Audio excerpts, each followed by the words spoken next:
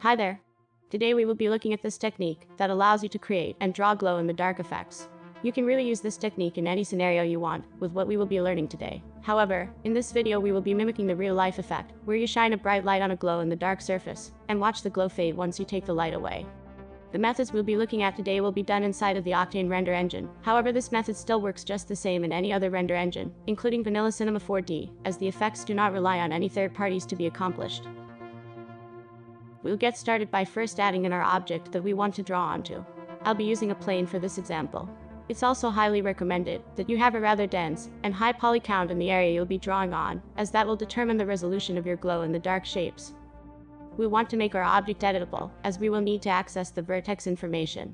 Now go ahead and select the faces of the area you wish to draw on. In my case, it's all of them. Then navigate to the Select drop-down menu and select the Set Vertex Weight function, then hit OK. We now have access to the vertex map of our object, and we can now use it to control the glow-in-the-dark effect, which we will get to shortly.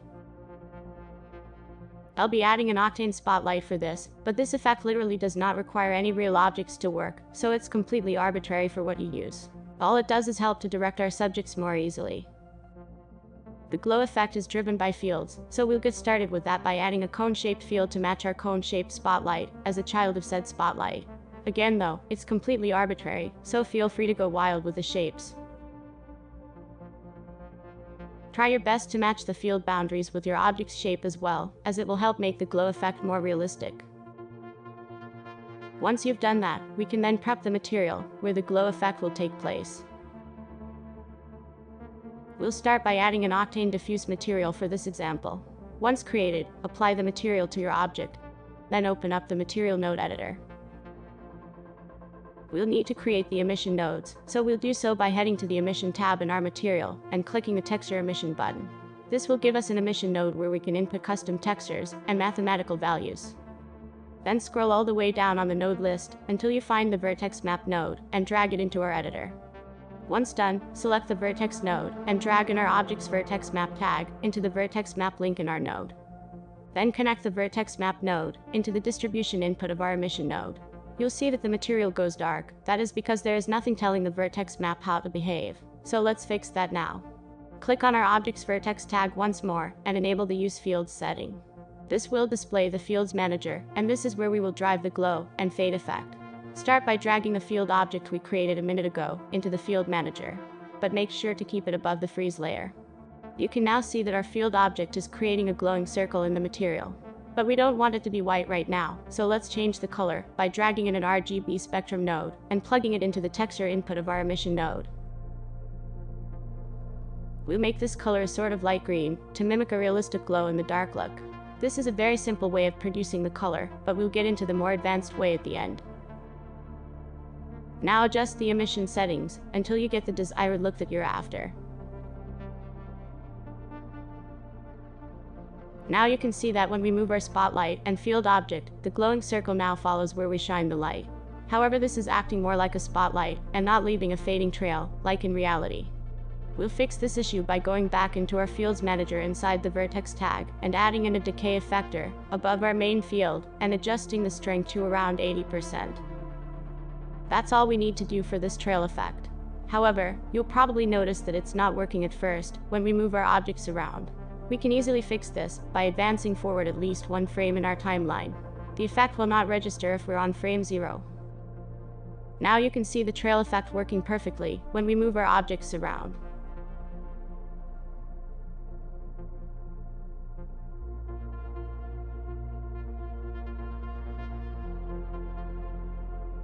We can now easily draw anything we want with light.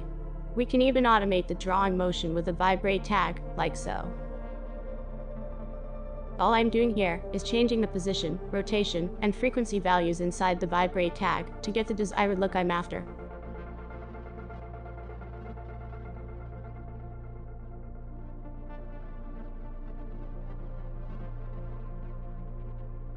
Let's now look at the other method of choosing the color, like I mentioned earlier.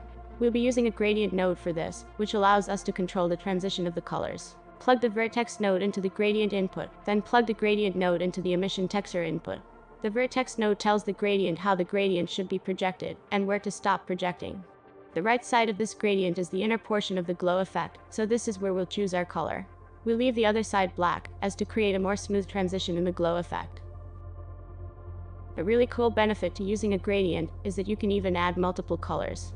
If we add this rainbow preset, for example, it gives us a really nice thermal vision look, which could be used for effects like leaving fading handprints on surfaces, for example.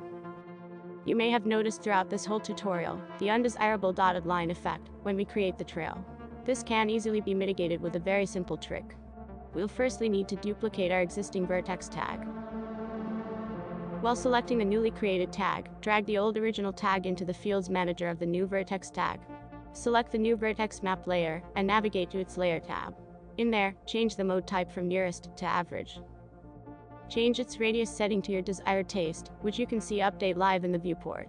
This is essentially blurring the original vertex tag's effects, so that the dotted lines blur more seamlessly into each other.